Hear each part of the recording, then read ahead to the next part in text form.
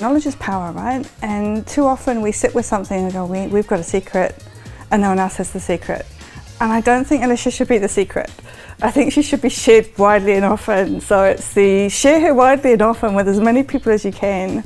I love the fact that she's normal and doesn't over-formalise things. I think her teaspoon of taking different people approach, she's unashamedly complimentary to people she's met, things she's learnt. She shares different views. It's not always all about her.